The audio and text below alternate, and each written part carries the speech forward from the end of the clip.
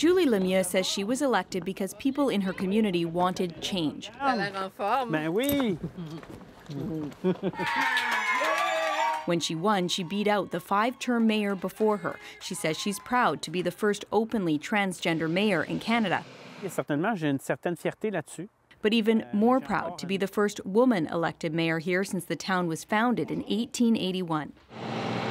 Très-Saint-Rédempteur is a rural community about an hour from Montreal. It has deep Catholic roots, but it's changed a lot since its beginnings. Lemieux says the town's 900 residents were looking for someone to improve the municipality and says the fact she's transgender wasn't part of that equation. Faut pas dénigrer finalement le côté rural. She says it shows people in rural areas are open-minded and shouldn't be seen as out of touch just because they don't live in cities. Now, she says she's ready to get to work with fellow councillors like Willie Mouzon. We don't see Julie as the first transgender or transsexual. I don't know what the word they use, but it's Julie. It's, you know, we never think about it.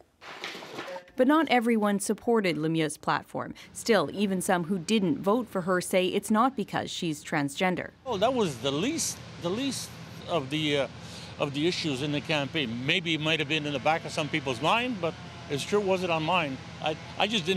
I don't trust her as far as being able to do a good job. But those who did vote for her say they like her vision of the town's future and say this is a sign of openness. I think it opens up the door for anybody who feels different in society or has that different stamp on them. I think it opens up the door for them to really just know, hey, small town, big town, it doesn't matter if you want to do something, it doesn't matter who you are, do it. Oui, il y a quelque chose un peu d'exceptionnel.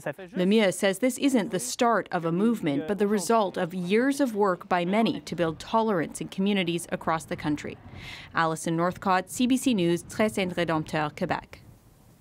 So the trend towards tolerance seems to stretch from rural Quebec all the way down under, but there is a lot of contested territory in between. So this map shows the 13 places in the world where same-sex sexual activity is punishable by death. Now let's take a look at the 75 places where homosexual acts are officially seen as criminal acts. And maybe the most chilling, 7 places where there are brand new threats to LGBTQ rights that speak to a backslide, where authorities are cracking down or taking names or pushing for a legal ban on same-sex activity.